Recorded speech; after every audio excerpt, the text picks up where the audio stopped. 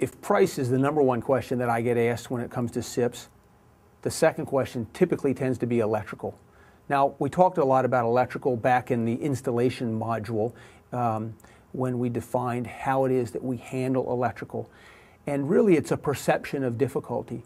Once you've had the training, once you know the tricks of the trade, you understand that it's really not that difficult to deal with. You understand what the tricks are to get wiring from point A to B.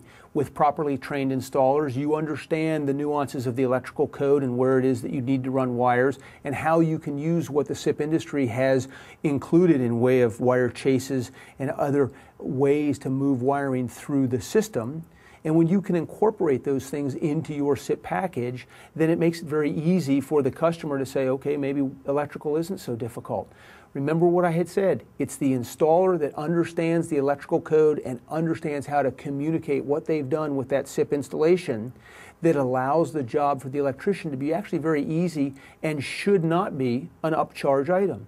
The stories I hear of electricians who upcharge for installing in a SIP panel package typically have been exposed to a SIP panel package that was improperly installed. Maybe it was installed properly from a physical attributes of fastening and sealing, but it wasn't properly communicated and the installer didn't properly prepare for the electrician to come in and know how he was going to get wires from A to B. The best trained installers will leave a package that allow the electrician to move seamlessly through that project. And having been on a number of projects where we've worked with electricians and trained them and shown them how we've worked with the system, they walk away realizing that in some cases they can actually wire a SIP house not just as fast, but even faster than a stick frame house.